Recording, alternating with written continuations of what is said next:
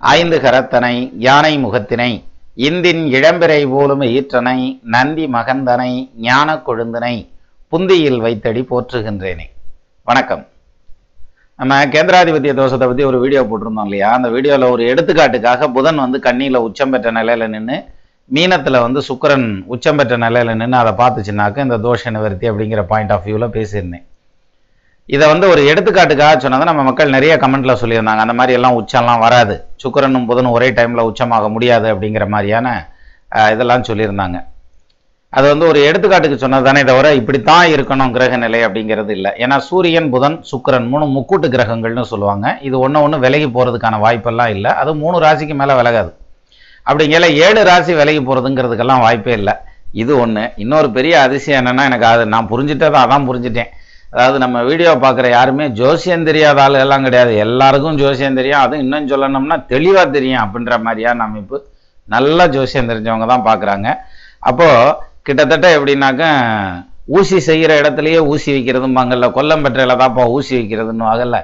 அது மாதிரி நம்ம கொண்டு போகிற வீடியோவும் வந்து ஜோசியருக்கு மத்தியில் தான் போகுது, மார்க்கெட்டுக்கு மத்தியில் தான் போகுது அப்படிங்கிற மாதிரியான பாயிண்ட்டு கூட இதில் நல்லாவே தெரியுது. ஏன்னா எத்தனை பேர் ஜோசியத்தை வந்து ரொம்ப கிளியராக வச்சுருக்காங்க அப்படிங்கிற அந்த ஒரு பாயிண்ட் வந்து இந்த கொடுத்த அந்த கமெண்ட்ஸ் ரிப்ளைலெல்லாம் தெரிஞ்சது. எனிவே அதாவது எந்த ஒரு சின்ன தவறு அப்படின்னாலும் உடனே அதை சுட்டி காட்டக்கூடிய அந்த தன்மை இருக்குல்ல. இடிப்பாறை இல்லாத ஏமரா மன்னன் கெடுப்பாரிலானும் கெடும்னா. அதனால் நீங்கள் கரெக்டாக சொன்னீங்க, உண்மை, அதை ஒத்துக்கிறேன். அதில் வந்து புதனும் சுக்கிரனும் நேர் எதிராக நிற்கிறதுக்கான வாய்ப்பு கிடையாது. 7ஆம் இடம்ங்கிற அந்த பார்வையில் நிற்கிறதுக்கான வாய்ப்பு கிடையாது. ஒரு எடுத்துக்காட்டுக்காக சொன்ன விஷயம்தான் அது. சரி, இது ஒரு பக்கம் இருக்கட்டும். அடுத்து வந்து அதே கேந்திராதிபத்திய தோஷம் வீடியோவில் வந்து நண்பர் கமெண்ட் போட்டிருந்தாங்க. கார்த்திக் ஏ அப்படின்னு சொல்லி ஒரு நண்பர் போட்டிருந்தார். Venus can't accept mercury in Virgo சைன்ஸார். அதாவது இது வீனஸும் மெர்க்குரியும் வந்து நேர் எதிராக நிற்காதுங்கிற அந்த பாயிண்ட்டை தான் அவர் சொல்லியிருந்தார். Sometimes your way of prediction not good sir. நீ என்னத்தையா ஜோசியம் சொல்கிற அப்படின்ற மாதிரி சொல்லியிருந்தார். I appreciate your knowledge level. என்னமோ படிச்சிருக்கா மாதிரி தான் தெரியுது. இனி ஒரு போஸ்ட் வீடியோஸ், அதாவது முன்னாடி போட்ட வீடியோ ரெஃபர் பண்ணுறாரு. போஸ்ட் வீடியோஸ் யூ ராசி set Kumbha times good but me and father same ராசி nothing good happened in life sir அப்படின்னு கொடுத்துருந்தீங்க. நீ கும்பராசிக்கு நல்லதையாக இருக்குன்னு சொன்னேன். ஆனால் எனக்கும் கும்பராசி, எங்கள் அப்பாவுக்கும் கும்பராசி. ஆனால் அப்படி ஒன்றும் நல்லாலாம் இல்லை ரெண்டு பேர்த்துக்கும். Still searching for good job, no marriage sir. இப்போ வரைக்கும் வேலை தேடிட்டு உட்காந்துருக்கேன். நீ தான் நல்ல நேரம் சொன்ன, அப்புறம் இப்போ வரைக்கும் வேலை தேடிக்கிட்டு உட்காந்துருக்கேன், இன்னும் கல்யாணமும் ஆனவாடு இல்லை அப்படின்ற மாதிரியான பாயிண்டில் சொல்லியிருந்தார். அஃப்கோர்ஸ் அந்த ஜாதகத்தை கொடுத்துருந்தா கூட இன்னொரு ரீவெரிஃபிகேஷன் பண்ணி வந்திருக்கலாம். அதுவும் பண்ணலை. ரெண்டாவது, அநேகமாக அவர் வந்து ராசி பலன் சொன்னதை எடுத்துகிட்டு இருக்காருன்னு நினைக்கிறேன். ராசி பலன்கிறது மொத்தமாக நிறைய பேர்த்துக்கான அந்த ஒரு இதில் சொல்கிறது தானே தவிர வந்து ஸ்பெசிஃபிக்காக கார்த்திக் ஏ அவருக்கு மட்டுமே சொல்கிறேன் அப்படிங்கிற மாதிரியான விஷயத்தில் சொல்கிறது இல்லை. ஸோ அந்த வகையில் வந்து உங்களுக்கு பாசிட்டிவான தசாபுத்தி நடந்துட்டு இருந்துச்சுனாக்க இந்த கோச்சாரம் பாசிட்டிவாக வரையில் ரொம்ப பாசிட்டிவான விஷயங்கள் நடக்கும். நெகட்டிவான டைம் நடந்துட்டு இருக்குங்கிற பட்சத்தில் கோச்சாரம் வந்து பாசிட்டிவாக வந்ததுன்னா பலன்கள் வந்து நியூட்ரலைஸ் ஆகிடும். இங்கேயும் நெகட்டிவாக இருக்குது, கோச்சாரத்துலேயும் நெகட்டிவாக இருக்குன்னா தான் மிகப்பெரிய அளவில் பாதிப்புகளை ஏற்படுத்துறதுக்கான அமைப்பு. அது வந்து அஷ்டம சனி வந்த எல்லாத்துக்குமே நல்லா இல்லாமல் போயிடணும், அல்லது வந்து 8ஆம் இடத்துல ராகு நின்று திசை நடத்துகிற எல்லாத்துக்குமே கெட்டு போயிரும்னு அர்த்தம் கிடையாது. அப்படி இல்லை. அதுக்கு எடுத்துக்காட்டு கூட இதில் ஃபேஸ்புக்கு பதிவில் கூட ஒரு இடத்துல போட்டிருந்தேன். 8ஆம் இட ராகுல வந்து ரொம்ப பிரமாதமாக ஒருத்தர் இருக்கார். அவருடைய ஜாதகத்தையும் எடுத்துக்காட்டு கொடுத்து வேற போட்டிருந்தேன். அஃப்கோர்ஸ் யூடியூப்பில் கூட அதை வீடியோவாக ட்ரை பண்ணுறேன். ஒன்று. அடுத்தது வந்து உங்கள் அப்பாவுக்கும் சரியா வரல அப்படின்ட்டு இருந்தீங்க. இப்போ உங்கள் 2 பேர்த்துக்குமே எவ்வளோ வயசு வித்தியாசம் இருக்குது சார். அது வண்டி மாடல் பழசு சார். அவருக்கு வேற பலன், உங்களுக்கு வேற பலன் சொல்லணும். பட் கும்பராசிங்கெல்லாம் பொதுவான பலன்கள் தானே சொல்லி ஆகணும். 2 பேர்த்துக்கும் சரியா வரும். எனக்கு எங்கள் அப்பாவுக்கும் சரியா வர மாதிரி எங்கே பலன் சொன்னால் என்ன ஜோசியர் நீ அப்படின்ற மாதிரி கேட்டிருக்காரு. அதுவும் கரெக்டான கேள்வி தான். Never till any one to wait for marriage sir. யாருமே கல்யாணத்துக்காக வெயிட் பண்ணக்கூடாது. Already people struggle for find right partner and once again because astrologer wait 2 to 5 years means very bad sir. அதாவது ஏற்கனவே பொண்ணு கிடைக்காம அவன் தவிச்சுக்கு இருக்கான். நீ என்னடானாக்கு 3 வருஷம் பொறுத்து கல்யாணம் பண்ணிக்க, 5 வருஷம் பொறுத்து கல்யாணம் பண்ணிக்கன்னு ஜோசியர்லாம் கிளப்பி விட்டு போயிடுறான். கடைசியில் இது ரொம்ப மோசமாக இருக்காப்பா அப்படின்னு சொல்லியிருக்காங்க. Olden days people married at young age and they lived happy life. அந்த காலத்துல எல்லாம் சின்ன வயசுலயே கல்யாணம் பண்ணாங்க, பால்ய விவாகம்னு சொன்னாங்க. அவங்கெல்லாம் நல்ல சந்தோஷமா தானே இருந்தாங்க. அவங்க என்ன சிரமம் போட்டு போனாங்க. அதனால இப்பவும் பேசாம சைல்டு மேரேஜே வந்து ஊக்குவிக்கலாம்ங்கிற மாதிரியான அமைப்புல சொல்லியிருக்காங்க. ஆனால் கவர்மெண்ட் வந்து பின்வாங்க வச்சிருமே சார், நம்ம ஊக்கு விற்றோம்னா அது பின்ன வாங்க வச்சிரும். எனவே late marriage is also causing lot problem which have been many people life. Please avoid telling late to anyone. அவர் ஒரு அட்வைஸும் சொல்லிட்டார். அதாவது இனிமே யாருக்கும் வந்து கல்யாணத்தை லேட்டாக பண்ணுன்னு சொல்லாத, வந்தாங்களா கல்யாணம் இப்போமே பண்ணுன்னு சொல்லு. அதை வந்து லேட் பண்ணுன்னு சொல்கிறதுங்கிறது வந்து ரொம்ப தப்பாப்பா. நானும் பொண்ணு தேடிக்கிட்டே இருக்கேன், செட்டா இல்லை. அதுக்கு அடுத்த வரியில் கொடுத்துருக்காரு, last my life at age of 29. 29 வயசுலேயே என்னுடைய வாழ்க்கையை இழந்துட்டு நிற்கிறேன் நான் அப்படின்னு சொல்லி வெறுப்பில் சொல்லியிருக்காரு. 29 வயசில் வாழ்க்கையெல்லாம் ஒன்றும் இழக்கல சார், ஓடுற மிதிக்கிற வயசு சார். எத்தனை பேர் 30 வயசுக்கு மேலே கல்யாணம் பண்ணிக்கிறவங்கெல்லாம் உண்டு. அஃப்கோர்ஸ் அது வந்து கர்மா, உங்களுடைய விதிப்படி என்ன நடக்கணுமோ அதான் நடந்தது. நீங்கள் சொன்னீங்க ஓல்டன் டேஸில் வந்து எதுனா பாலிய விவாகம் அப்படிங்கிறது சைல்டு ஏஜ்லேயே வந்து கல்யாணத்தை பண்ணி வச்சிட்றாங்க அப்படிங்கிற மாதிரியான ஒரு டைம் சொன்னீங்க. அவங்க என்ன சந்தோஷமாக பிழைக்கலையா அப்படின்னு கேட்டீங்க. வாஸ்தந்தான். அப்போ பிள்ளைங்கள்லாம் வயசுக்கு வர ஏஜ் எல்லாம் பார்த்தீங்கன்னா 16 வயசு 17 வயசு 19 வயசுலலாம் வயசுக்கு வந்தாங்க. உங்கள் பாட்டியெல்லாம் கேட்டு பாருங்க சொல்லுவாங்க. ஆனால் இப்போ பாருங்க 10 வயசு 11 வயசுல எல்லாம் பிள்ளைங்க வயசுக்கு வந்துடுறாங்க. அப்படிங்கல அதுக்கேற்ற மாதிரி பல மாறுபாடுகள் வந்து கலாச்சாரத்தில் வந்திருக்கு, கல்வியில் வந்திருக்கு, அதே மாதிரி நம்மளுடைய நடைமுறை வாழ்க்கையிலையும் வந்துருச்சு. ஸோ அதனால் அந்த கல்யாண வயசு தள்ளிக்கிட்டே போயிடுச்சு போல இருக்குது. எனிவே கூடுமான வரைக்கும் நானும் இனிமேல் வந்து லேட் பண்ணாமல் மேரேஜ் பண்ணுங்க அப்படிங்கிற வார்த்தையை நானும் இன்சிஸ்ட் பண்ணுறேன். எனக்கு தெரிஞ்ச வரைக்கும். நன்றி சார். இது ஜோக் இல்லை. 29 still searching my path, by by சார்னு கொடுத்துட்டீங்க. Right, okay. இதே வீடியோவில் இன்னொருத்தர் கேட்ட கேள்விக்கு அவரே கமெண்ட்டும் கொடுத்துருக்கிறார். எப்படி கொடுத்துருக்கிறாருன்னா, அவருக்கு ஒரு கார்த்திக் சொல்றாரு, ப்ரோ டோன்ட் வரி, ஐயா சகோதரா கவலைப்படாத, Venus does will be challenging one to you. Venus does will be challenging one to you. Be happy in life. அதாவது வாழ்க்கையில் சந்தோஷமா இரு. வீணா அதுனா சுக்கரன்லாம் ஒன்றும் செஞ்சிடாது. Next Jupiter transit good one to you. அடுத்து வரக்கூடிய குரு பயிற்சி மிகச்சிறந்த ஒன்று உனக்கு. Hope Jupiter will lot positive in life. உனக்கு குரு பயிற்சி வந்து நல்ல ஒரு மாற்றத்தை கொண்டு வரப்போது. Please don't believe any astrologer. Of course அவரே சொல்லிட்டார், குரு பயிற்சியை பற்றி சொல்லி வீனஸ்லாம் ஒன்றும் பண்ணாதுன்னு சொல்லிட்டாரு. இப்போ நீங்களே ஜோசியம் சொல்லியிருக்கீங்க. You are also an astrologer, but still you have giving the comment as please don't believe as any astrologer. Be happy, find right partner to you, marry any girl who likes life, will be happy. Astrologer nowadays full money minded. Every Thursday go to temple and do pray at 20 minutes Guru Varai 6 to 7 am or 8 to 9 pm அப்படின்னு சொல்லி கொடுத்துருந்தீங்க. இதுக்கப்புறமும் குரு வரையெல்லாம் வரும் sir ஒரு நாளில், பரவாயில்ல. Anyway உங்கள் கருத்தை கொடுத்ததுக்கு சரி. அதாவது நீங்கள் வந்து இப்படி ஜோசியம் சொல்லியிருக்கையா, வீனஸ் மெர்குரி எங்கே ஏழாம் பாரியா பார்த்துக்கிறோம்னு கேட்ட வரைக்கும் ஓகே. இதில் என்ன ஒரு இதுனா, இன்னொருத்தருக்கு ஐடியா சொல்கிறேன்னு இறங்குறீங்க பாருங்க. அஃப்கோர்ஸ் ரைட், ஜோசியரை நம்பாதன்னு சொல்கிறதுங்கிறதெல்லாம் ஒன்றும் தப்பு இல்லை, அதெல்லாம் கரெக்டு தான் சொல்லலாம். ஆனால் இன்னொருத்தருக்கு அந்த மெத்தோட நிறுத்திட்டா பரவாயில்ல. அவருக்கு நீங்களும் ஜோசியம் சொல்லியிருக்கீங்களே சார். அதனால் கூடுமான வரைக்கும் I think you have getting frustrated about delayed marriage அப்படின்னு நினைக்கிறேன். நீங்கள் வந்து உங்கள் மேரேஜுக்கான கரெக்டான டைம் கிடச்சிதுன்னா, அல்லது வந்து மேரேஜ் ஆனதுக்கப்புறம் உங்களுடைய அஸ்ட்ராலாஜிக்கல் பெர்செப்ஷன் வந்து மாறும் அப்படிங்கிறது என்னுடைய கருத்து. பார்ப்போம் எப்படி நடக்குதுன்னுட்டு. மிக்க நன்றி கார்த்திக். அதே மாதிரி கூடுமான வரைக்கும் நீங்கள் உங்கள் கருத்தை சொல்லுங்கள். நீங்கள் இன்னொருத்தருக்கு அட்வைஸ் பண்ண ஆரம்பிக்கல என்ன ஆகும் அப்படின்னா, அவங்கள தப்பாக மிஸ்டைரக்ட் பண்ணிடக்கூடாது இல்லையா. நமக்கு தெரிஞ்ச வரைக்கும் பண்ணலாம். அஃப்கோர்ஸ் நீங்கள் சொன்னதே தான் நானும் சொல்கிறேன். ஜோசியர் எல்லாரும் மாற்றி மாற்றி விட்டுறாங்கன்னு சொல்கிறாங்கல்ல, அதே வேலையை நீங்களும் கிளப்பிட்டீங்களே. அதனால் கூடுமான வரைக்கும் அடுத்தவங்களுக்கு ஜோசியம் சொல்கிறது ஒரு பக்கம் இருக்கட்டும், நீங்கள் வந்து உங்களுடைய கருத்தை சொல்லுங்கள். எனக்கு அது ஒன்றும் பிரச்சனை இல்லை. மிக்க நன்றி கார்த்திக். அடுத்தது வந்து நடுராத்திரி போஸ்ட்டு போட்டு தூக்கத்தை கெடுக்கிறீங்க பாஸ். அவர் சொல்லியிருக்கிறது, ஒரு நண்பர் சொல்லியிருக்காரு, பிரபா பார்த்தன் சொல்லியிருக்காரு, எப்பா போஸ்டிங் போடுறது கால நேரம்லாம் கிடையாதா, நடிச்சாமத்திலே தான் போஸ்டிங் போடணுமா அப்படின்னு சொல்லியிருக்கீங்க. அதே மாதிரி date of birth கொடுத்துருந்தது 1985 April 21 5:08 PM, female, born in Chennai.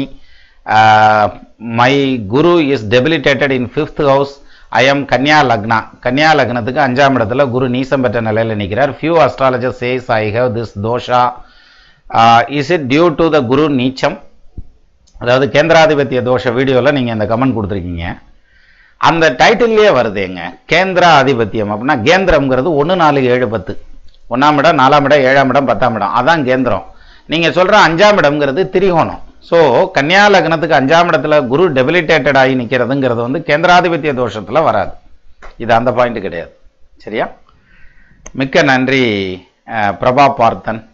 அடுத்து ஒரு நண்பர் கொடுத்துருந்தாங்க, sir you told above video சுக்கிரன் இன் மீனம் அண்ட் புதன் இன் கன்னி, this combination is not possible sir, you told wrong, நெற்றிக்கண் திறப்பினும் குற்றம் குற்றமே, அங்கம் புழுதிவர் அருவாய நெய்வீசி சங்கதனை கீ கீ என அறியும் நக்கீரனோ என்கவி ஆராய்ந்து சொல்லத்தக்கவன்னு சொல்லுவாங்கல்ல, அது மாதிரி நெற்றிக்கண் திறப்பினும் குற்றம் குற்றமேங்கிற point you told wrong sir. சூரியன் புதன் சுக்கிரன் முக்கூட்டு கிரகம் சார், தென் புதன் இன் கன்னி அண்ட் சுக்கிரன் இன் மீனம், how is it possible sir. கேடி சதீஷ், கேடி சதீஷ்.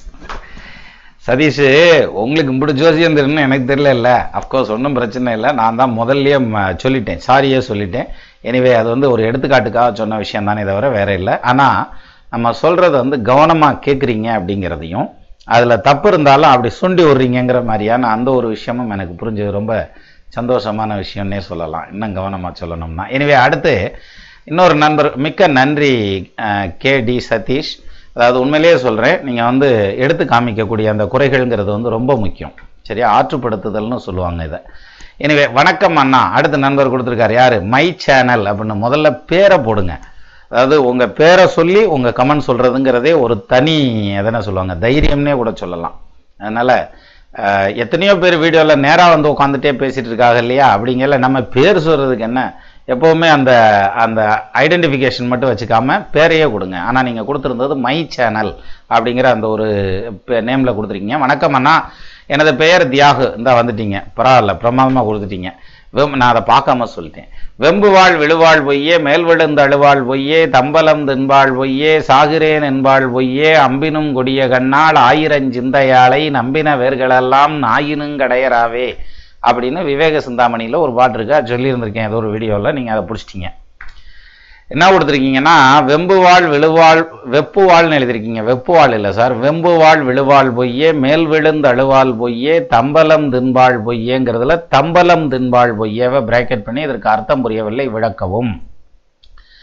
தம்பலம் தின்பாள் பொய்யே அப்படின்னா வெத்தலை எல்லாம் போடுவாங்கல்ல, வெத்தலை போட்டு மென்னுட்டே இருப்பாங்க. அந்த வெத்தலை பாக்கு சுண்ணாம்பு எல்லாம் வச்சு மெல்றப்ப கடைசியில் வந்து அந்த வெத்தலை வந்து சக்கையாக நிற்கும், அதுக்கு பேர் தான் தம்பலம் அப்படின்னு சொல்லுவாங்க. அந்த தம்பலத்தை வந்து கணவன் சாப்பிட்ட அந்த எச்சில் தம்பலத்தை வாங்கி அவ சாப்பிடுவா, மனைவி சாப்பிடுவா. ஏன்னா எல்லாத்துக்கும் அந்த சுண்ணாம்பை கரெக்டாக வச்சு போட தெரியாது. முன்ன இருக்க காலங்களில் எல்லாம் வந்து அத்தை பிள்ளை மாமன் பிள்ளை எல்லாம் வந்தாங்கன்னாக்க மாமனுக்கு அல்லது அத்தை வயனுக்கு வெத்தலை மடித்து கொடுக்குறேன்னு சுண்ணாம்பை நிறைய வச்சு தட்டி விட்டுட்டு போயிடுவாங்க. அவன் 2 நாளைக்கு வாயை திறந்துக்கிட்டே சுற்றிட்டு இருக்க வேண்டியதான், பூரா புண்ணா போயிடும். ஸோ அதுவும் மீறி இன்னொன்று, அந்த வெத்தலை போடுற காலங்களில் பார்த்தீங்கன்னா கேஸ்ட்ரிக் இரிட்டேஷன், கேஸ்ட்ரிக் அல்சர், இந்த கேஸ்ட்ரோ என்ட்ராலஜி ப்ராப்ளம் எதுவுமே வந்தது கிடையாது யாருக்கும். எந்த பெருசுகளுக்காவது எனக்கு எது கழிச்சிச்சு, சாப்பிட்ட தூரம் அந்த எப்பம் புரோட்டா சாப்பிட்டு புரோட்டா எப்பமாக வருதுன்றாங்கல்ல, அதெல்லாம் கிடையாது, யாருக்குமே அந்த மாதிரிலாம் வந்தது கிடையாது. காரணம் வந்து நல்ல ஃபிசிக்கல் ஒர்க்கு. அது இல்லாமல் அந்த சுண்ணாம்பை போடுறாங்க இல்லையா, சுண்ணாம்பை போட்டு வெத்தலை பாக்கூட போட்டு மென்று சாப்பிட்றப்ப வந்து அந்த அமிலம் சுரக்கிறத இந்த காரம் போய் கரெக்ட் ஆக்கிடுது. எது? கால்சியம் ஹைட்ராக்சைடு தானே சுண்ணாம்பு. அப்போ கால்சியம் ஹைட்ராக்சைடு காரம் போய் உள்ளே இருக்க அமிலத்தை மேனேஜ் பண்ணிடுது. இப்போ நம்ம அதுக்கு பதிலாக நிறைய டைல்யூஷன்ஸ் எல்லாம் வந்துருச்சு, அப்புறம் டேப்லெட்ஸ் எல்லாம் வந்துருச்சு, அப்புறம் இன்னும் தண்ணியில் ஊட்டி சாப்பிட்ற மாதிரி மருந்தெல்லாம் வேற வந்துருச்சு. அதெல்லாம் தூக்கி போட்டுத்தே அந்த காரத்தை எடுத்துக்கிறோமே தவிர வெத்தலை போடுறதுங்கிறதுல அப்படி ஒரு வசதியெல்லாம் இருந்தது. தம்பலம்ங்கிறது அந்த வெத்தலை போடுறாங்க இல்லையா, அது வந்து சிலருக்கு போட தெரியாது. அதனால அவங்க என்ன பண்ணுவாங்கன்னா, நல்லா போட்டு அதை கரெக்டான மிக்சிங்கில் போட்டு மென்று பிள்ளைக்கோ அல்லது வந்து மனைவிக்கோ கொடுப்பாங்க. அவங்க வந்து அதை வாங்கி சாப்பிட்டாங்கன்னா இன்னும் டேஸ்ட்டாக தான் இருக்கும். அது ஒன்று வந்து ஒருத்தர் மேலே ஒருத்தருக்கு இருக்கிற அன்பு, இன்னொன்று வந்து பார்த்தீங்கன்னா அந்த அவங்களுக்கு அந்த மிக்சிங் கரெக்டாக தெரியும். அவங்க மிக்சிங் போட்டு அதை வச்சுருப்பாங்க. அதை சாப்பிட்டு கொடுக்கறதுங்கிறது வந்து எல்லாரும் அதை வாங்கி சாப்பிட முடியுமா? யோசிச்சு பாருங்க. வாயில் போட்டு மென்று அதை மறுபடியும் துப்பி கொடுக்குறாங்கன்னா அதை வாங்கி சாப்பிட்டுக்கிற முடியுமா? எல்லாரும் சாப்பிட முடியாது. ஆனால் பொம்பளை பிள்ளை சாப்பிடுவாங்கங்கிறான். அதை தான் சொல்கிறான். வெம்புவாள் விழுவாள் பொய்யே, மேல் விழுந்தழு. வெம்புவாள் விழுவாள் பொய்யேன்னா நமக்கு ஒரு கஷ்டம்னா அப்படி விம்மி விம்மி அழுவாங்களாம். செத்துக்கிட்டு போயிட்டான்னா புருஷங்காரன் மேலே உளுந்து பிறண்டெல்லாம் அழுவாங்க. வெம்புவாள் விழுவாள் பொய்யே, மேல் விழுந்து அழுவாள் பொய்யே, தம்பலம் தின்பாள் பொய்யே, சாகுறேன் என்பாள் பொய்யே. நீ மட்டும் இல்லை, அம்பிட்டுத்தான் வேற வழியில் எம்பிட்டு பாசம் வச்சிருக்கேன் தெரியுமா அவன் மேலே, உடனே செத்து போயிருவியா, உடன்கட்டை ஏறின மாதிரி ஏறிடுவையாங்கிற மாதிரிலாம் சொல்லுவாங்க. தம்பலம் தின்பாள் பொய்யே, சாகுறேன் என்பாள் பொய்யே, அம்பினும் கொடிய கண்ணாள் ஆயிரஞ்சிந்தையாளை. அம்பினும் கொடிய கண்ணாள், அம்பை விட கூர்மையான விழி அப்படிங்கிறான். வேல் விழியால் அப்படின்னு சொல்கிறாங்கல்ல, அது மாதிரி கூர்மையான விழி. அம்பினும் கொடிய கண்ணால் ஆயிரஞ்சிந்தையாளை, பல்லாயிரக்கணக்கான விதத்தில் சிந்திக்க தெரிஞ்ச பொம்பளை பிள்ளை, ஆயிரஞ்சிந்தையாளை நம்பின பேர்களெல்லாம் நாயினும் கடையராமே. இதே மாதிரி சிந்தாமணியில் இன்னொரு பாட்டு இருக்கு. ஆற்றையும் கொடுங்கூற்றையும் நம்பலாம், கோலமாமத யானையை நம்பலாம், கொல்லும் வேங்கை புலியையும் நம்பலாம், சேலை கட்டிய மாதரை நம்பினால் தெருவில் நின்று தயங்கி தவிப்பறேன்னா. அதனை சேலை கட்டிய மாதரை நம்பினால் அப்படின்னா இதை ஆலகால விஷத்தையும் நம்பலாம், ஆற்றையும் கொடுங்கூற்றையும் நம்பலாம், கோலமா மத யானையை நம்பலாம், கொல்லும் வேங்கை புலியையும் நம்பலாம், காலனார் விடு தூதரை நம்பலாம், கள்ளர் வேடர் மறவரை நம்பலாம், சேலை கட்டிய மாதரை நம்பினால் தெருவில் நின்று தயங்கி தவிப்பறேன். அப்படின்னா அக்கா வந்து என் சேலை கட்டியிருப்பாங்க, அம்மா வந்து என் சேலை கட்டியிருப்பாங்க, அப்போ நம்பக்கூடாதா அப்படின்னா அந்த இடத்துல தான் தமிழ் சும்மா விளாடுது. அதாவது சேலை கட்டிய மாதரை அப்படின்னு படிக்கக்கூடாது, சேல்விழி அகற்றிய மாதரை அப்படின்னு. சேல்விழிங்கிறது கயல் கண் அப்படின்னு வாங்கல்ல, அந்த மீன் போன்ற கண்கள். அப்போ ஒருத்தர் பார்த்து பேசுறப்ப அப்படி நேருக்கு நேராக ஃபேஸ் பார்த்து முகத்தை பார்த்து பேசணும், அந்த கண்ணை பார்த்து பேசணும்.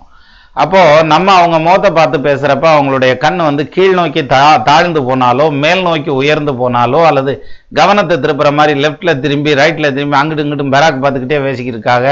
சிலர் வந்து காலில் இப்படி பார்த்துக்கிட்டே கோடு ஓட்டுக்கிட்டே இருப்பாங்கல்ல, அது மாதிரியான வேலை. இப்பெல்லாம் யாரும் அப்படிலாம் வைக்கப்பட்டுக்கிறது இல்லை. அப்படி இருந்தாலும் இப்பவும் அந்த கண் பார்வைங்கிறத கண்டுபிடிச்சிடலாம். சேல்விழி அகற்றிய மாதரை நம்பினால், தன்னுடைய கண் பார்வையை வந்து நேருக்கு நேராக முகத்துக்கு முகம் பார்த்து பேசாம அப்படி மாற்றி பேசினாங்கன்னா அவங்கள நம்பக்கூடாது. எப்போ நம்பக்கூடாது? ஆற்றையும் கூற்றையும் நம்பலாம். ஆற்றுல வந்து எவ்வளோ தண்ணி வருதுன்னு தெரியாது, இறங்கி போனால் கடந்துருவோமா கடக்க மாட்டோமான்னு தெரியாது, புது ஆறாக இருந்தால் இறங்கவும் முடியாது நம்ம புதுசாக அந்த ஆற்றை கடந்து போகிறதுனா. அப்போ அந்த ஆற்றை கூட நம்பி இறங்கிடலாம். ஆற்றையும் கூற்றையும் நம்பலாம். எத்தனை தண்டி சுழிகாத்தா இருந்தால் கூட நடுவில் உயரலாம் ஏன்றான். கொடுங்கூற்றையினான் கோலமா மத யானையை நம்பலாம். மதம் பிடிச்சி ஓடிட்டு வர்ற யானையை கூட நம்பலாம். கொல்லும் வேங்கை புலியையும் நம்பலாம். அடுத்தவங்களை பார்த்ததும் கொன்று அடித்து சாப்பிடக்கூடிய புலியை கூட நம்பலாம். காலனார் விடு தூதரை நம்பலாம். எம்மை விட்ட தூதரை கூட நம்பி கூட போயிடலாம். கள்ளர் வேடர் மறவரை நம்பலாம். அந்த அதாவது பொருளை பறிக்கக்கூடிய கள்ளர்களையும் வேடர்களையும் மறவர்களையும் கூட நம்பலாம். காலனார் விடு தூதரை நம்பலாம், கள்ளர் வேடர் மறவரை நம்பலாம், சேலை கட்டிய மாதரை நம்பினால், அதுதான் சேல்விழி அகற்றிய மாதரை நம்பினால் தெருவில் நின்று தயங்கி தவிப்பறே அப்படின்னா. இது மாதிரி நிறைய பாட்டு இருக்கு. விவேக சிந்தாமணியை படித்தா ரொம்ப பிரமாதமாக போகும். சரியா? சரி, அது ஒரு பக்கம் இருக்கட்டும். இதில் வந்து நீங்கள் என்ன பண்ணியிருக்கீங்கன்னா இதை கிளப்பி விட்டுட்டு அடுத்து வந்து கேட்டிருக்கீங்க, எனக்கு அரசு வேலை கிடைக்குமா, எனக்கு காதல் திருமணத்திற்கு வாய்ப்புள்ளதா, எனது ஜாதகத்தில் குரு உச்சம் சனி ஆட்சி ஆனால் இருவரும் அம்சத்தில் நீசம், இவர்களின் உண்மையான பலம் என்ன, எனக்கு வரும் வருடம் 7.5 சனி ஆரம்பமாக உள்ளதால் திருமணம் தடை ஏற்படுமா, இதெல்லாம் கேட்டிருக்கீங்க. இம்புட்டுக்கு நான் பதில் சொன்னேன்னா அது வந்து என்ன சொல்கிறது, ஏருக்கு மாற டைம் ஆகி போயிடும். அதனால் ஏதாவது ஒரு கொஷினுக்கு பதில் சொல்கிறதுக்கு ட்ரை பண்ணுவோமா? அதே உங்கள் ஜாதகத்தை நான் எடுத்தும் வைக்கலை, இருந்தாலும் ட்ரை பண்ணுவோமே. அதாவது 91 ஜூலை 3, ஆமாம் 91 ஜூலை 3ஆம் தேதி இரவு 7:10 ஊர் சென்னை. உங்களுக்கு என்ன சொல்லுது? ஆனால் தமிழில் கேட்டதுனால கிளப்பிவிட்ட மாதிரி ஆகிப்போச்சாப்பாயே. புரட்டாதி நட்சத்திரம், கும்பராசி, தனுசு லக்னம்ப்பா. புதன் தசையில் கேது புத்தி நடக்குது. புதன் வந்து 7க்கு அதிபதி 8ல் போய் நிற்கிறாரு, கூட லக்னாதிபதி நிற்கிறாரு, கூட செவ்வாய் நிற்கிறாரு, கூட வந்து குரு உச்சம் பெற்ற நிலையில் புதன் செவ்வாய் 3 பேர் 8ல் நிற்கிறாங்க. இப்போ கேள்வி என்ன கேட்டிருந்தீங்க, அதாவது குரு ஸ்ட்ராங்காக இருக்காரா அப்படின்னு ஒரு கேள்வி கேட்டிருந்தீங்க. குரு வந்து ஆயில்ய நட்சத்திரம் காலில் உட்காந்து அந்த புதன் கூடவே உட்காந்துருக்கிறார். இது நவாம்சத்தில் வந்து குரு நீசமாக இருந்தாலும் உங்களுக்கு ஸ்ட்ராங்காக தான் இருக்கிறாரு. அவர் ஸ்ட்ராங்காக இருக்காரா இல்லையாங்கிறது ரொம்ப ஈஸியாக தெரிஞ்சுக்கிறலாமே. எப்படின்னா 1991 பிறந்திருக்கீங்க. நீங்கள் பிறந்த உடனே குரு தசை நடந்திருக்கு, அது ஒரு 5 வருஷம் நடந்திருக்கு. அந்த குரு நீசமாக இருக்கார். எது இதில் உச்சமாகி ராசி கட்டத்தில் உச்சமாகி அம்ச கட்டத்தில் நீசமாயிட்டார். அப்போ லக்னாதிபதி நீசம், 4ஆம் இடத்ததிபதி நீசம். அப்போ 4ஆம் இடத்ததிபதி நீசம்னா உடம்பு சரியில்லாமல் போயிருக்கணும், லக்னாதிபதி நீசம்னா ஆளே இல்லாமல் போயிருக்கணும்ல. அதுவும் குரு தசையே நடந்திருக்குல்ல, 5 வயசு வரைக்கும் நடந்திருக்குல்ல, 5 வருஷம் 4 மாதம் வரைக்கும். அப்போ 5 வருஷம் 4 மாதத்தை கடந்து வந்துட்டீங்கன்னா என்ன அர்த்தம்? ஆயுள் நல்லா இருக்குன்னு தானே அர்த்தம். ஸோ உங்கள் ஜாதகத்துக்கு வந்து 8ஆம் பாவத்தில் குரு உச்சமாகி நிற்கிறது நல்லது. நவாம்சம் என்ன வேணான்னு சொல்லட்டும், புரியுதா? எப்படி வளம்பெரும் லக்கினாதி வன்மையாய் ஆட்சி உச்சம் களங்கரும் பொன்னன் புந்தி கருத்துடன் இருகன் நோக்கில் அளம்பெரும் அஷ்டமாதி அசைவிலாத ஆட்சி பெற்ற அளம்பெரும் அஷ்டமாதி அசைவிலாத உச்சம் பெற்றால் இலங்கிய முனியேகளா இவனுக்கு ஆயுள் 100ன்றான். ஸோ ஆயுசெல்லாம் நல்லா தாங்க இருக்கு, அதெல்லாம் ஒன்றும் பிரச்சனை இல்லை, குரு ஸ்ட்ராங்காக இருக்கார். சரி, இன்னொரு கொஸ்டினுக்கு பதில் சொல்லிடுறேன். சனிக்கும் கேட்டிருந்தீங்க. சனி 2ஆம் பாவத்தில் ஆட்சி, அந்த பக்கம் வந்து நீசம் பெற்று நிற்கிறார். நீசமானவர் வக்ரம் ஆயிட்டார். அப்பா நீசமாய் கூடும் வக்ர நிலையினில் நிற்குங்காலை ஆட்சிக்கு மேலாய் உச்சம் அடைந்திடும் பலனை கொள்ளும் சூட்சுமம் அறிந்து மற்ற சுபர் நிலை தெரிந்து தக்க மாட்சிமையோடு குருவை மதித்துமே பலனை கூறினார். அவர் வக்ரம் ஆயிட்டார், அதனால் அதெல்லாம் ஒன்றும் கிடையாது.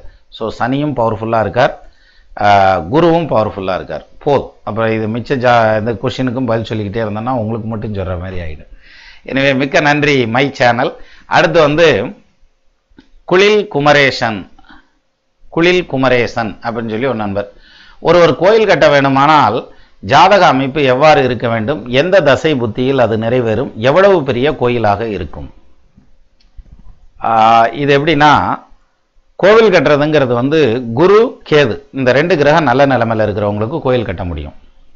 கேது வந்து 12ஆம் இடத்துல இருக்கிறதுங்கிறது, அல்லது 5ஆம் இடத்துல, குரு 5ஆம் இடத்துல 12ஆம் இடத்துல 9ஆம் இடத்துல இருக்கிறதுங்கிறது, அல்லது 9, 5, 12 உட்காந்துருக்கக்கூடிய கேதுவை குரு பார்க்கறதுங்கிறது, மோஸ்ட்லி குரு வந்து 5, 9 உண்டானவனா வர்றதுங்கிறது, அல்லது லக்னாதிபதியாக வர்றது, இந்த மாதிரியான விஷயங்களில் கோவில் கட்டுறதுக்கான அமைப்பு வரும். ஏன்னா ஒரே ஒரு பேராமீட்டரை மட்டும் வச்சு சொல்கிறது இல்லை இந்த கோயில் கட்டுற விஷயம். வீடு கட்டுறதே ஒருத்தனுக்கு வீடு பேரு கிடைச்ச மாதிரி எல்லாம் பட்டுன்னெலாம் கட்டிட முடியாது. அவங்களுக்கான அந்த தசாபுத்தி வந்துமே இழுத்து பிடிச்சி கட்டுறவங்கெல்லாம் எத்தனையோ பேர் உண்டு. இது நீங்கள் கேட்குறது கோயில் கட்டுறது. ஸோ கோயில் கட்டுறதுக்கு நிறைய பேராமீட்டர் இருக்கும். அந்த வகையில் வந்து குரு கேதுவனுடைய அந்த இம்பார்ட்டன்ஸ் தான் ரொம்ப முக்கியம். அவங்க 6, 8, 12 மறையக்கூடாதுன்னு வச்சுக்கோங்க. அப்படி இருந்தாலே வந்து கோவில் கட்டுறதுக்கான அமைப்பு வந்து சேர்ந்துடும். அது எவ்வளவு பெரிய கோயிலாக இருக்கும் அப்படின்னா, இந்த குரு உச்சமாக இருக்காரா, நீசமாக இருக்காரா, பகை பெற்று இருக்காரா, பாவகிரகத்தோட சேர்ந்திருக்காரா, பாவகிரகத்தை பார்த்துருக்கிறாரா, கேதுவனுடைய நிலை என்ன, கேதுவுக்கு கால் கொடுத்தவன் நல்லா இருக்கானா, கேதுவுக்கு வீடு கொடுத்தவர் வந்து தனக்கு கேந்திரத்திலேயோ திரிகோணத்திலேயோ உட்காந்துருக்காரா, இந்த மாதிரியான விஷயங்கள்லாம் வரும். இதை வச்சு தான் அந்த கோயில் வந்து எவ்வளோ பெரிய கோயிலாக வரும் அப்படிங்கிற மாதிரியான அமைப்பு. இப்போ இது எப்படி இருக்குன்னா, நீங்கள் கேட்டிருக்க கேள்வி வந்து சாம்பார் வைக்க பருப்பு இருந்தால் போதுமா அப்படின்னா, இருந்தால் போதும். ஆனால் பருப்பு மட்டுமே பத்தாது, பாக்கி ஜாமானம்லாம் வேணும்ல. அது மாதிரி ஒரே ஒரு விஷயத்தை மட்டும் சொல்லி ஒரு முடிவுக்கு வர முடியாது. இது இப்படி இருந்தால், சிவப்பு கலரில் இருந்தால் அது நில் என்ற அர்த்தம் அப்படி சொல்ல முடியாது. பச்சை கலரில் இருந்தால் போ என்ற அர்த்தம் அப்படி இதில் நீங்கள் கேட்குற கேள்விக்கு சொல்ல முடியாது. மொத்தத்தில் குருவும் கேதுவும் பவர்ஃபுல்லாக இருந்தால் நிச்சயமாக வந்து நல்ல நிலைமைக்கு வரும் அப்படிங்கிற மாதிரியான ஒரு அமைப்பு உண்டு. அடுத்து ஒரு நண்பர் கொடுத்துருந்தாங்க, விஷாலாட்சி பழனியப்பன் அப்படின்னு சொல்லி ஒருத்தர் கொடுத்துருக்காங்க. என்ன கவி பாடினால் உன் மனது மாறுமோ, என் மீது கருணை வருமோ, எவர் மூலம் அணுகினால் யான் செய்யும் விண்ணப்பம் எளிதாக நிறைவேறுமோ, மனம் உருகிட்டாங்கன்னு நினைக்கிறேன். எப்படியோ sir, it is very difficult to type in Tamil. Sir, I have been asking so many times regarding my son's marriage. Please reply. My son's date of birth 1988, January 28, 3:29 p.m. Madurai. Please answer me whether he will get married, when, how will be his married life, will our relatives help us since I am a single parent. Sir, please reply. I am scared about this Dhosam. என்ன தோஷத்தை வச்சு squared ஆகிருக்கீங்க? மொத்தத்தில் single parent அப்படின்னு ஒரு வார்த்தை சொன்னீங்க இல்லையா? சரி, எடுத்துருவோம். 88 ஜனவரி 28, 1988 ஜனவரி 28, ரோகிணி நட்சத்திரம், ரிஷபராசி, மிதுன லக்னம். இப்போ இவருக்கு நடந்துட்டு இருக்கிறது ராகு தசையில் சந்திர புத்தி நடந்துட்டுருக்கு. ராகு லக்னத்துக்கு 10ல், சந்திரே உட்காந்துருக்கிறது 2க்கு அதிபதி, அவர் போய் 12ல் நிற்கிறார். அடுத்து செவ்வாய். சந்திர ரோகிணி நட்சத்திரம் சாரம், செவ்வாய் உட்காந்துருக்கிறது கேட்டை புதனுடைய சாரத்தில் வந்து நிற்கிறார். ராகு தசை செவ்வாய் புத்தி யாருக்கும் நல்லா இருக்காது அப்படின்னு ஒரு கான்செப்ட் உண்டு. ஆனால் அந்த ராகு தசை செவ்வாய் புத்தி 2019 ஏப்ரலில் ஆரம்பித்து 2020 மே மாதம் வரைக்கும் நடக்குது. இந்த ராகு தசை செவ்வாய் புத்தியில் உங்கள் பையனுக்கு கல்யாணம் ஆகிடும். சரிதானா? ஏன் ராகு செவ்வாயில் கல்யாணம் ஆகுது அப்படின்னா, செவ்வாய் ஆட்சி பெற்ற நிலையில் 6ஆம் இடத்துல நிற்கிறார், அவர் 11க்கு அதிபதி. ராகு வந்து ஆட்சி பெற்ற குருவோட 10ஆம் இடத்துல வலுவாக நிற்கிறார். ஸோ பொருளாதாரத்தில் மிகப்பெரிய அளவில் ஜெயிக்கக்கூடிய ஜாதகாரன் இந்த ஜாதகாரன். அப்போ ராகு தசை செவ்வாய் புத்தி ரொம்ப பாசிட்டிவான டைமாக இந்த ஜாதகனுக்கு நடக்கும். ராகு செவ்வாயில் கல்யாணம் நடந்துடும். சரியா? ராகு தசை செவ்வாய் புத்தி எப்போ வருது? 2019 ஏப்ரல் மாதம் 25ஆம் தேதி ஆரம்பித்து 2020 மே மாதம் 13ஆம் தேதி முடியுது. அதுக்குள்ளே வந்து உங்களுக்கு பையனுக்கான திருமண காலம்ங்கிறது வந்துடும், கல்யாணம் முடிஞ்சிடும். சரியா? மிக்க நன்றி விஷாலாட்சி பழனியப்பன். அதில் இன்னொன்று கேட்டிருந்தீங்களே, ஏதாவது சொந்த பந்தமெல்லாம் உதவி பண்ணும் ஆகலாம் அப்படின்னு கேட்டிருந்தீங்க. நீங்கள் எத்தனை சொந்த பந்தத்துக்குமா போய் உதவி பண்ணியிருக்கிறீங்க, எத்தனை கல்யாணத்துக்கு போய் முன்னுக்கு நின்றுருக்கீங்க, எத்தனை பக்கம் போயிருக்கீங்க வந்திருக்கீங்களோ அதுக்கு தகுந்த மாதிரி நமக்கும் வரும். அளந்த வள்ளத்தை ஆண்டவன் அட்டாளியில் வச்சிருப்பேன், திருப்பி எடுத்து அளந்து விட்டுருவான்னு வாங்கல்ல. அதனால தான் கர்மாவை அனுபவிக்கிறோங்கிறான். பேற்றை தவம் சற்றும் இல்லாத என்னை பிரபஞ்சம் எனும் சேற்றை கழைய வழிவிட்டவா செஞ்சடா அடாவிமேல் ஆற்றை பனியை இதழியை தும்பையை அம்புலியின் கீற்றை புனைந்த பெருமான் குமாரன் கிருபாகரனேங்கிறது வந்து கந்தர் அலங்காரம். எனவே கவலைப்படாதீங்க, உங்களுக்கும் சொந்த பந்தம்லாம் வருவாங்க. அடுத்தது ஜோதிட சூப்பர் ஸ்டார் உலக நாயகர் சின்ராஸ் அவர்களுக்கு வணக்கம். எப்படி பில்டப்பு? அப்படியே மெல்ட் ஆயிர வேணாம். ஊரில் உள்ள அம்புட்டு ஜோசியரும் சுவாமி சீனிவாசன் உட்பட ஜூலை மாதம் முதலே குருப்பெயர்ச்சி பலன் போட்டிருக்கிறார்கள். குருப்பெயர்ச்சி நாளே வரப்போகிறதே, உங்களுடைய வீடியோக்கள் இன்னும் வரவில்லையே. உங்களுக்கு மட்டும் ஒரு நாளைக்கு 48 மணி நேரமாக கடவுள் கொடுக்க வேண்டும். திருக்கணிதத்திற்கு, வாக்கியத்திற்கு, லக்கணத்திற்கு, ராசிக்கு என பலர் குருப்பெயர்ச்சி பலன் தந்திருக்கிறார்கள். வாக்கியப்படி தான் உங்கள் பலன் வரப்போகிறது. உங்களின் தீர்ப்புக்காக காத்திருக்கின்றோம். காத்திருந்து செல்ஃபியோடு விடைபெற்ற உங்கள் ரசிகன் இவன் ஆத்தூரான். மீண்டும் வருவேன் சந்திக்க. 7 கடல் 7 மலை தாண்டி இருந்தாலும் படையெடுத்து நிறைய சொந்த கேள்விக்கு விடை வேண்டி நன்றி மகிழ்ச்சி. படித்ததற்கு குறைந்த படிப்பால் எழுத்தில் கருத்தில் பிழை இருப்பின் மன்னிக்கும். சாட்டையை சொல்லட்டு நம்பரில் இருக்குது. எல்லா பேரும் கிளையும் போயிட்டாங்கய்யா, பர்செல்லாம் போயிடுச்சு, நீ மட்டும் என்ன இன்னமும் ஸ்டார்ட் பண்ணாமல் உட்காந்துருக்க அப்படின்ற மாதிரி. அப்படி இல்லை, ஆஹா இவர் பேரை எடுத்து வைக்காமல் விட்டனே, சாரி சார், ஆத்தூரான்கிற பேரோடைய நிறுத்திக்கிறோம். பேரை வந்து சேர்த்து எடுத்து வைக்கலை, காப்பி பண்ணல விட்டு போச்சுன்னு நினைக்கிறேன். எனிவே நீங்கள் கொடுத்துருந்தது வந்து உங்களுடைய மெயின் கான்செப்ட் வந்து குரு பயிற்சி. அஃப்கோர்ஸ் குரு பயிற்சி வந்தாச்சு. இந்த வெள்ளிக்கிழமை வர்ற வெள்ளிக்கிழமை இந்த நேமா இந்த வீடியோவோட சேர்ந்துமே அதுவே வெளியே வந்துடும் அப்படின்ற மாதிரியான அமைப்பு இருக்குது. வரட்டும். நம்மளது வந்து பைய பாராம போட்டுக்கிறோமே, அதாவது குரு பயிற்சிங்கிறது 1 வருஷம், அது இந்த குரு பயிற்சியிலேருந்து அடுத்த குரு பயிற்சி வரைக்கும் தானே. அதனால் அந்த அந்த காலத்தை நெருங்கி போட்டால் தானே கரெக்டாக இருக்கும் அப்படிங்கிறதுனால அப்படியே விட்டாச்சு. எனவே இப்போ வந்துடும் குரு பயிற்சி. மிக்க நன்றி. இது மாதிரி நிறையா குரு பயிற்சியை பற்றி கேட்டிருந்தாங்க. நம்மளுடைய குரு பயிற்சி வீடியோவும் இப்போ பப்ளிஷ் ஆகிருக்கும், பாருங்கள்.